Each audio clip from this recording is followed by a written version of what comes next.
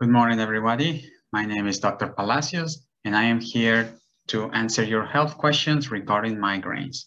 So this question comes from a statement that I found on a forum, which says the following. So my family jokes that my head is much more accurate than the local weather forecasters. And unfortunately, they're correct.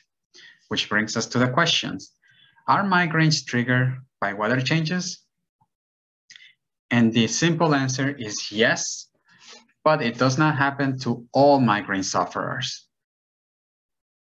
Okay, so to tackle this question and answer about how do weather changes affect migraines, we need to kind of understand how barometric pressure works, or in this case, what's called as barometric migraine. And how this works is that obviously you have an atmosphere, a surrounding outside of you, and it's affected by the weather. So this atmosphere can go through different fluctuations of high levels and low levels. And it's the low levels of pressure in the atmosphere that causes changes in your physiology. And this can actually also cause pain in other conditions, not just migraines, but we'll talk about that in another time.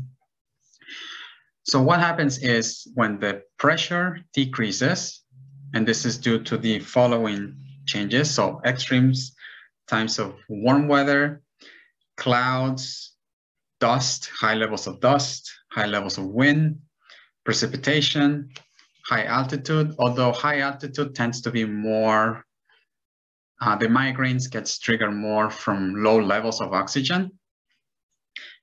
But it can sometimes trigger low blood pressure, which I'll get to.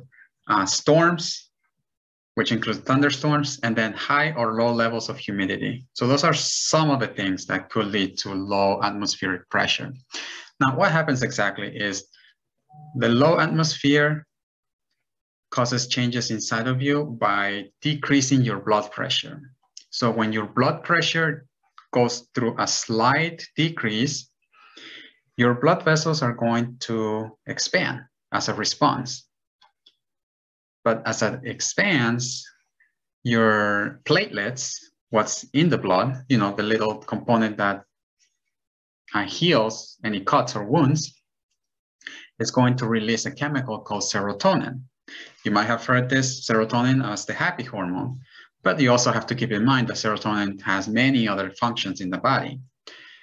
So this serotonin is going to respond and tighten the blood vessels as a response. So the body is going through this fluctuations of expanding blood vessels and constricting blood vessels. So expanding, shrinking, expanding, shrinking, and that's going to lead to various changes of oxygen supply in the head, where migraine sufferers tend to be the most sensitive in, which will lead and trigger a migraine. So what happens now is that, you just have to be aware of the forecast. One of our naturopathic tenets is prevention, which means that you need to be prepared for this kind of event. So obviously keep aware of your forecast and your medication, your to-go medications and treatments on the hand and ready to go, because the weather changes will affect the migraines.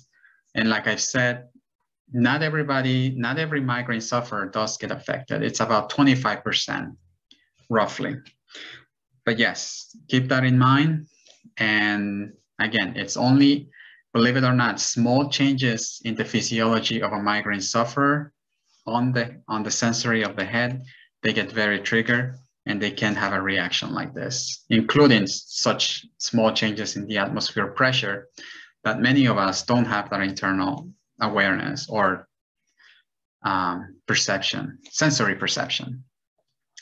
So thank you very much for listening. I hope this question is cleared up, and please feel free to ask more questions. I'll see you then.